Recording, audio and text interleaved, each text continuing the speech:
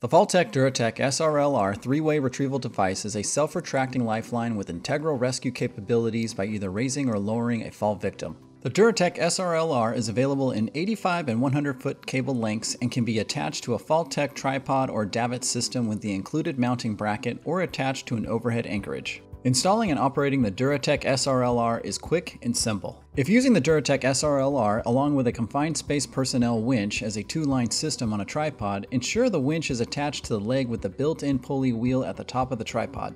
Place the notch in the bracket over the bottom bar of the universal receiver bracket mounted to the tripod system and align the upper holes to insert the detent pin through both brackets. The SRL-R will attach to either remaining leg and will use a separate pulley wheel connected to the top of the tripod.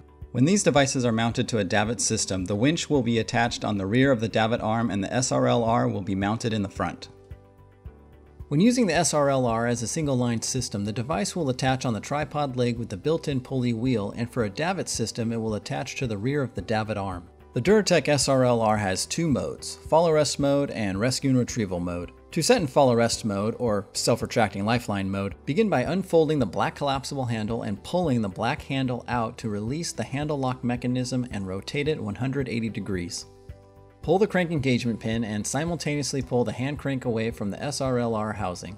For rescue or retrieval mode, pull the crank engagement pin and simultaneously push the hand crank toward the SRL-R housing. To raise, turn the handle in the counterclockwise direction if the handle is facing you. To lower, turn the handle clockwise. For more information on the FallTech DuraTech SRL-R three-way retrieval device, consult the user manual by clicking the link below or check it out at falltech.com. Thanks for watching.